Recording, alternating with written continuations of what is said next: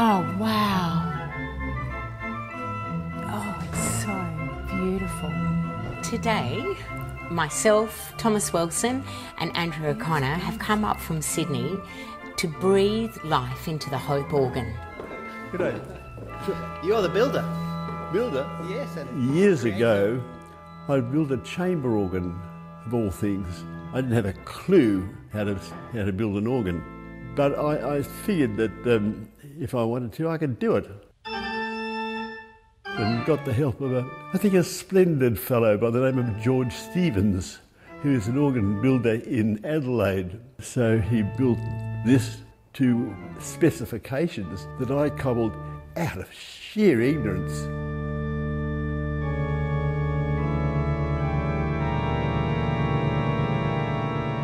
I think today what we really want to do is to showcase the capacity of this organ and also to bring joy. For someone who has devoted so much of their thought process around creating an instrument, to have that come to life in front of them, that's a fairly special thing.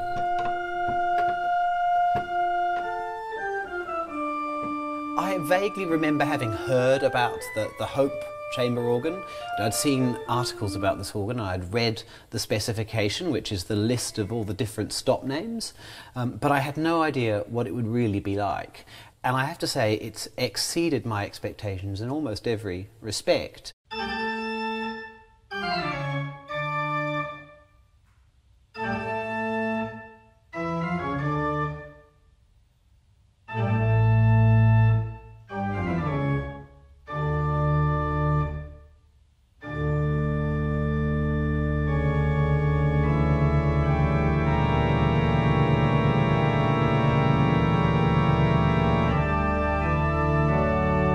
I conceived it on a couple of bases. One was the tonal distribution of the pipes I wanted, and the second one was, in layout terms, access.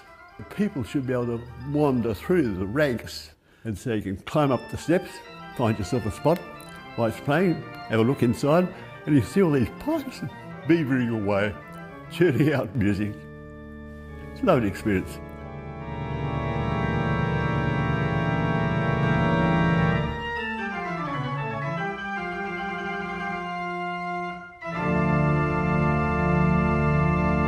It has created an instrument that resonates in this space that is bespoke for it, but also when you're up here, it's almost like the way the sound moves throughout the space when you're in the centre of it.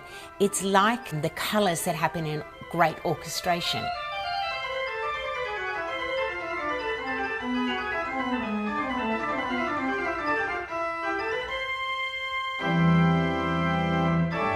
And so you have this unique opportunity to stand there and hear, like your flutes come alive, and then to hear something more strident and brassy that pans around you, and that's what makes it unique and extraordinary.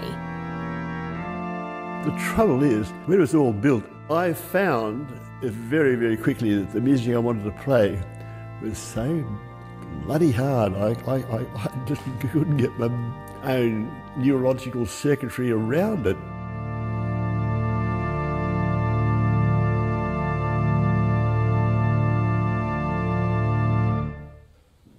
Sorry. Andrew's about to sing the final bass aria from Matthew's Passion by Bach.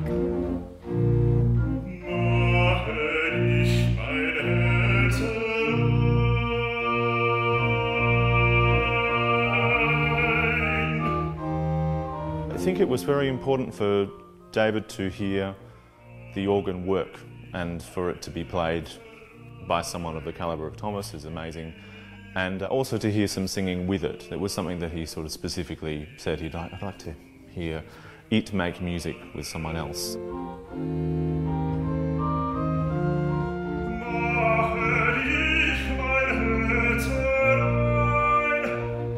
The part of this project that I've ended up enjoying the most and think is most important is actually to let Mr. Hope hear his organ.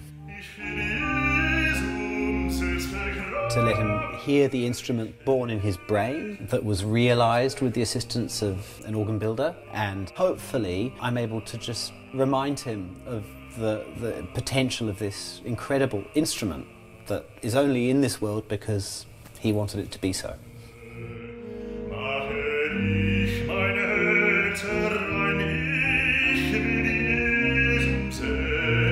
This beautiful home and the land parcel around it has been sold, so this organ needs a new home. I would hope someone in Australia would love to cherish and use this unique Australian organ so that for future generations they would have the opportunity to experience what it stands for, which is to take a risk, be innovative and bring beauty into the world. I couldn't have imagined anything as splendid as this. I think you're remarkable people. Remarkable, and I'm so grateful to have met you.